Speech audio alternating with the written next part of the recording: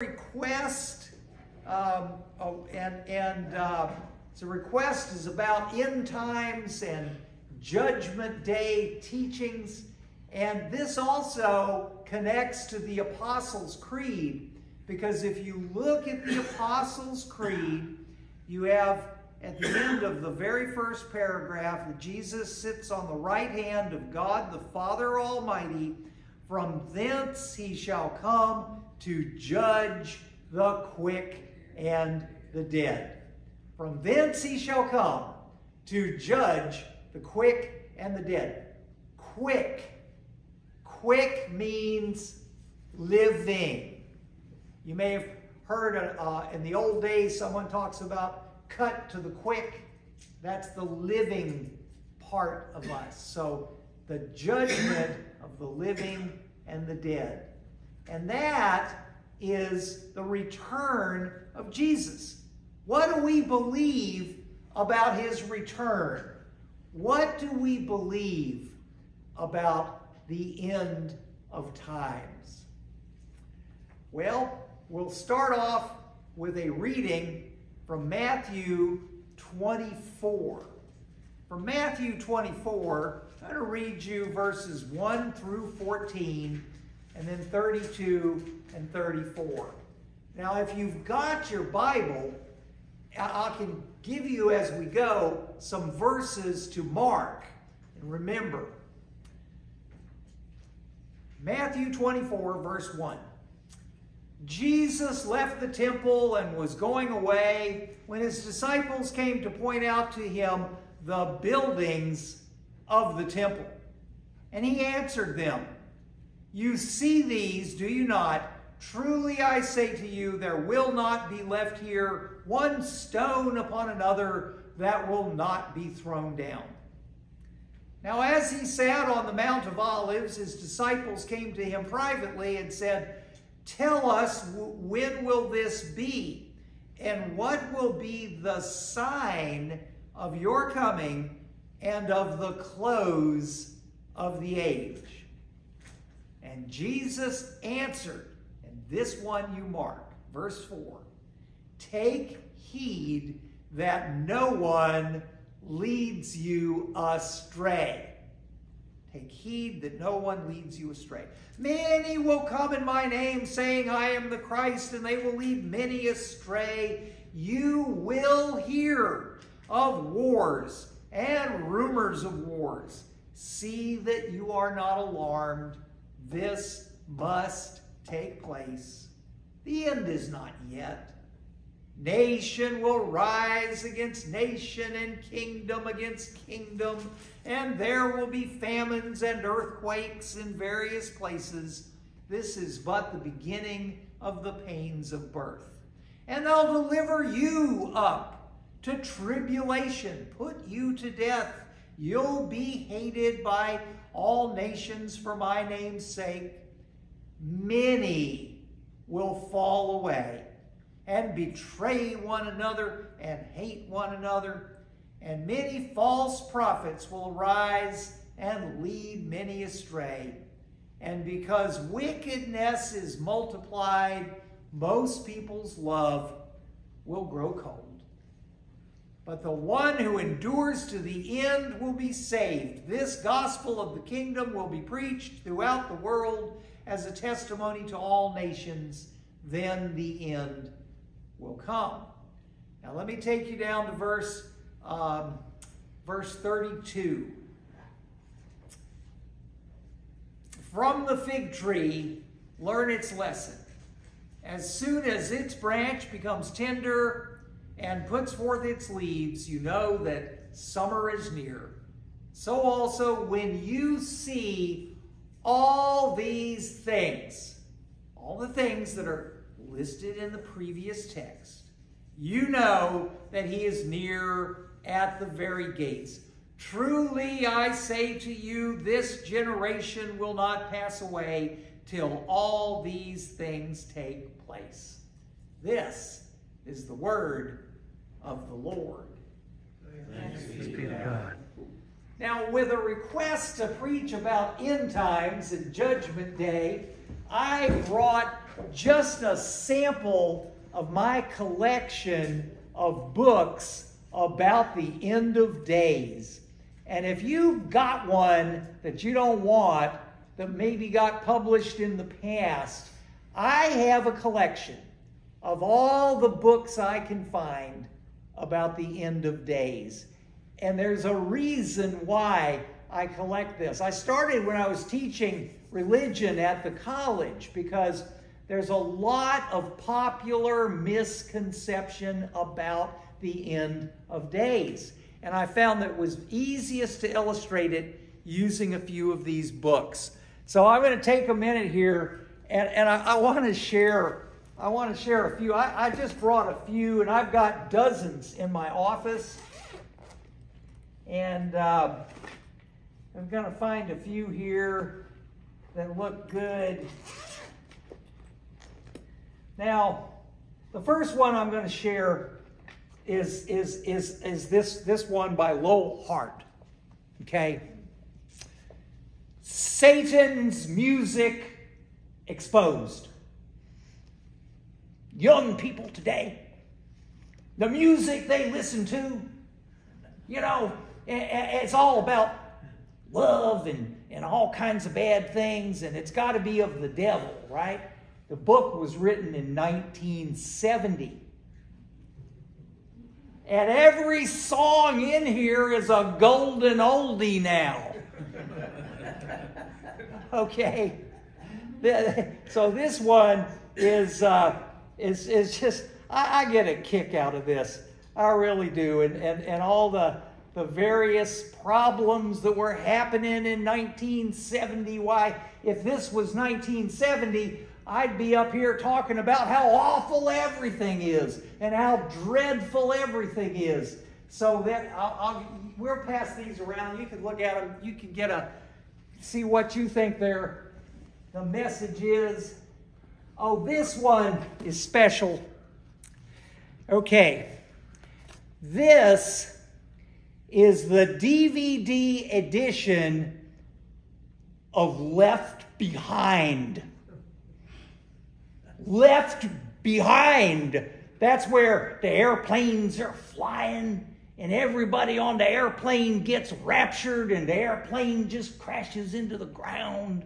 Do-do-do-do-do-do-do-do-do. And this stars Mr. T. It is a real special piece here. Collectible. Not for sale either. And we got others here. This one, the projection for survival. Again, it talks about how awful everything is. This is from the 1960s. And all the terrible things that are happening here. The cover really kind of says it all. I'm going to pass this. I'll start this one back on this back row here. You go, Gene. You can. Now, this one is very special. The Eve of Armageddon. And this one from 1917. Let me show you this picture. Get a good look at this picture. Okay. Now, these two, this is Our Day in the Light of Prophecy. It's about how the Bible prophesies that all the stuff that's happening today is predicted in the Bible. What does the Bible predict? Storms, earthquakes, wars, economic problems, this kind of disease, plague, all that predicted. This is 1917. 1917 was a very rough time. There was a lot of stuff happening. They were getting ready to allow women to vote. You know, now certainly that'd be the end of the world, wouldn't it? And this picture says it all on the eve of Armageddon, showing people's alarm over the First World War. So I like to, when I spot these things, these brochures, end times teachings, or anything like that, that I can collect, I like to collect it because I like to look at the way we believed and what we thought, and in particular, how we responded to the stress of the times in which we live. Because every time brings us stress, brings us alarm, brings us stuff to worry about. And that's what this scripture is for. The scripture is to help us have faith in times of trouble. It is to help us have faith in tribulation. And that's what it's all about, is to help us get through the trouble that is our trouble. Whatever our trouble is, to get through it, to get to the other side. So I'll drop these off on the back here, and we'll pick all this stuff up after worship today, and y'all can just pass it around to your heart's content. And I've got piles of this stuff. The point is very important, though, because the apocalyptic scriptures, the end time scriptures, are not about politics, and they are not about geography.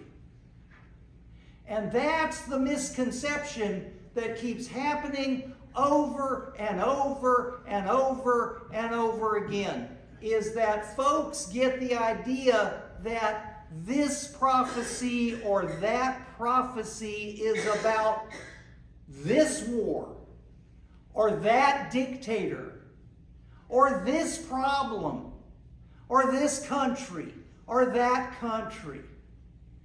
It's not about geography, and it's not about politics.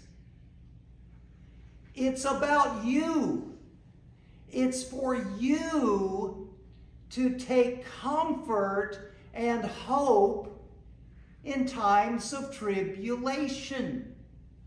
Now, my text that I work on that brought this into my mind, because I went for years looking at all the terrible worries. You know, you turn on the TV and the TV tells you, oh, look at this awful thing and look at this terrible thing, and you need to worry about this, and they get you cranked up, and they always do that. And I got to thinking hard about the end of time and judgment for years. But this is the scripture.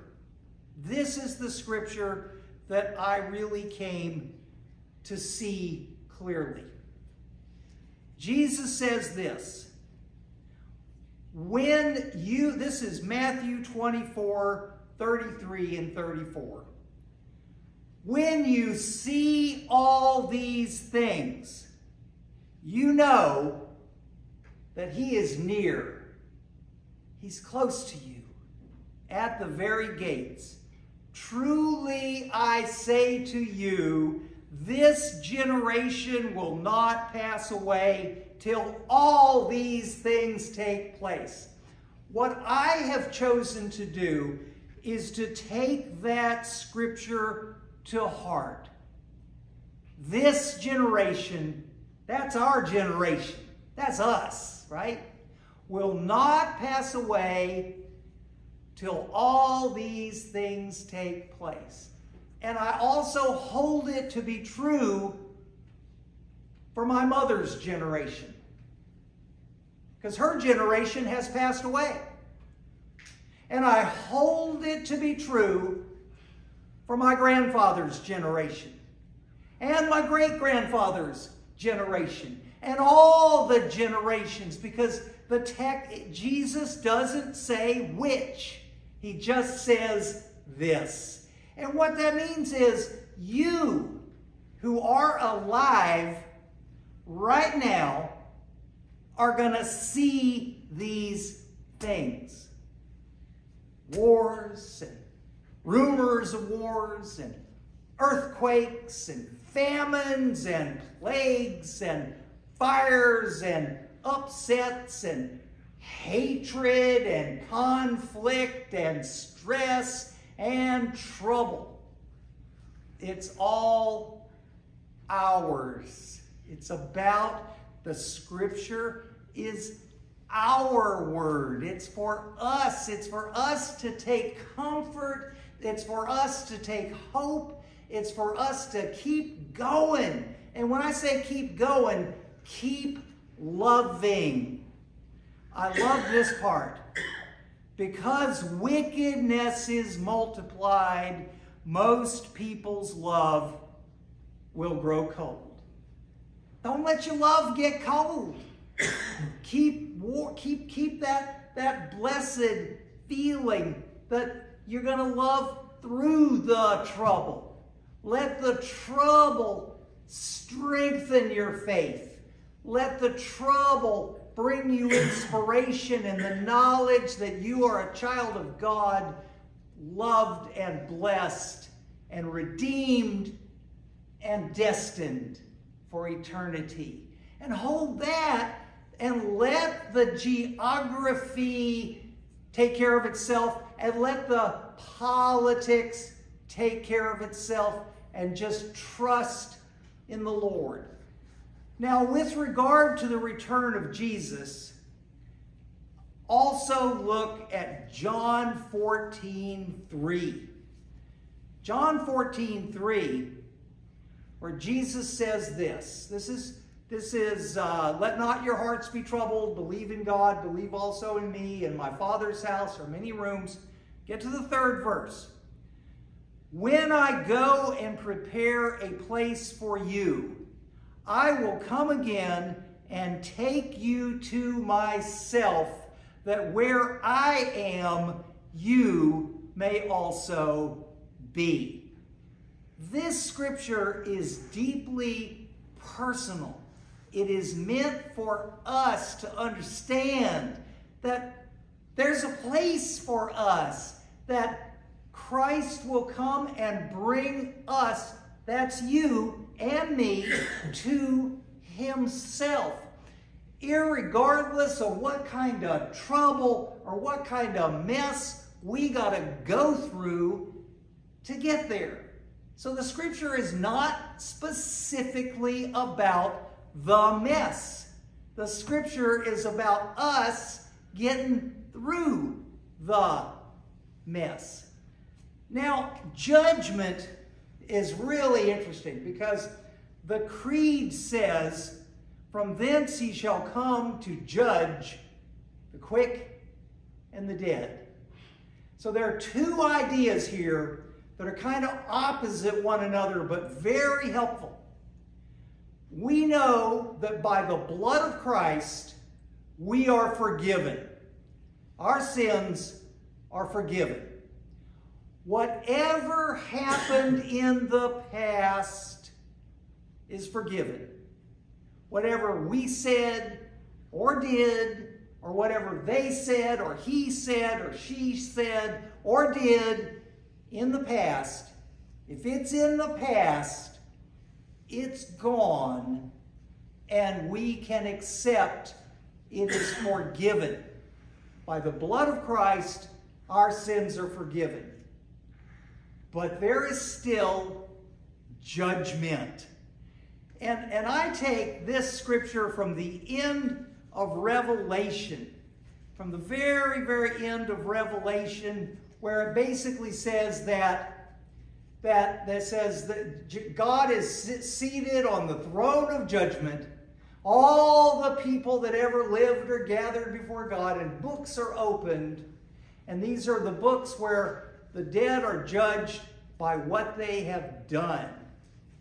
So you see how you've got forgiveness, but you also have judgment. Now, what is judgment? Judgment is understanding the consequences of your actions. See, we are forgiven for our sins, but that does not absolve us from facing the consequences of our actions. See, any action we take in this world will bear consequences. It will cause stuff to happen. Now, my belief is that when we are at that final judgment, we will be made aware of the consequences of our actions, of our words, of our choices, of all that we have done. Now think about it for a minute, because if we live our lives seeking good, live our lives trying to do what is right, live our lives loving and caring for one another and serving one another and helping one another, picking people up and helping them and helping take care of them in our own way, you're going to realize the consequences of where that went. And what a blessing. What a phenomenal blessing it is to see the good, to see the final good outcome, to see where all that love leads us together. And similarly, if all a person did in their life was harm, was just to hurt one another and do bad things, consequences. You see where it went and what it resulted in. And so in faith, our task living today is to try to help always bring the good in every situation. Always look for the blessing that comes. Always look for the way to help, the way to ease the pain, the way to love one another, the way to let the positive good come through it all. And there you see the judgment. And so it's a both and. All the sin is forgiven. All the sin is wiped out. And yes, when the day comes that we stand before the Lord, we will know what it all resulted in. And that will be a blessing. And so, yes, from thence he came. It says that he sitteth on the right hand of God the Father Almighty. From thence he shall come to judge the living and the dead. That whatever it is, it comes before the judgment of God. And the judgment of God is ultimately loving and ultimately caring and ultimately good. And so whatever the trouble might be, whatever the big worry is to be worried about this week, and it'll be something else to worry about next week, whatever the crisis and catastrophe of this week may be, another one comes next week, we will be strong in the love of Christ until he comes again. Amen.